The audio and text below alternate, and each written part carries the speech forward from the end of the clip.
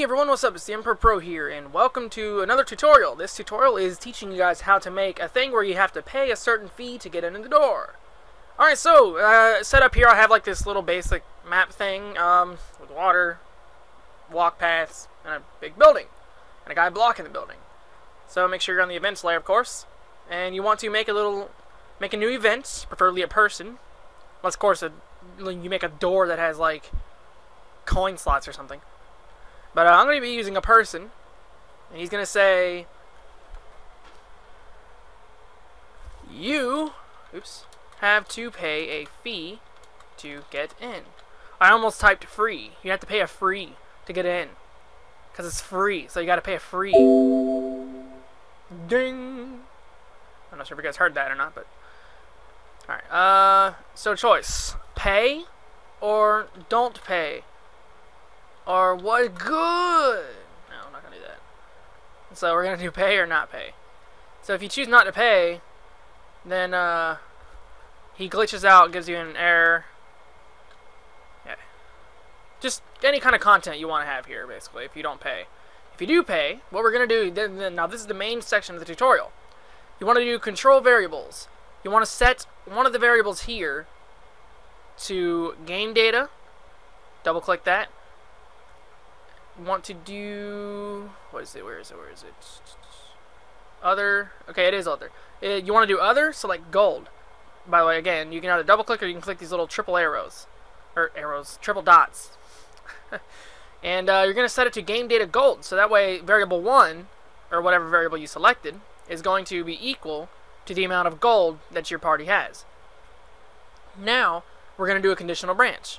We're going to say, if the variable 1, which is our gold, you would change it again, you know, if you chose something else, is greater than or equal to, let's say, cost 50 gold.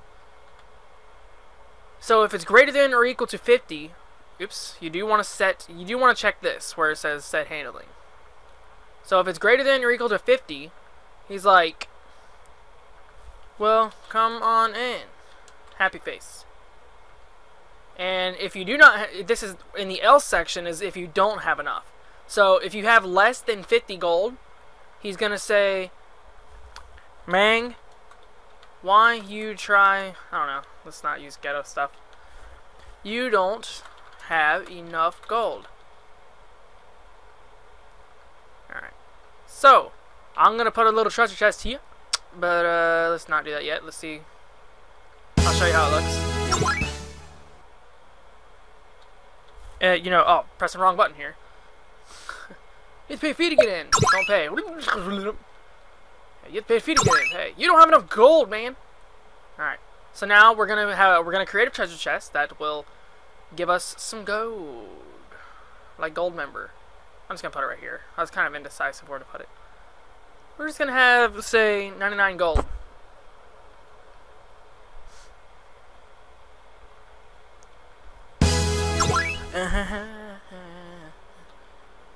Yeah, you don't have no money, Herb. Okay. So, yeah, we got like 99 gold now, that's cool. You paid fee to get in. Oh, come on in. Because now we have more than 50 gold. But, we're not done yet. Now what you want to do is you want to make him where he takes away some of the gold that you just paid. So, underneath the text that says, well, come on in, you will simply add, change gold, decrease, by however much it costs to get in. 50.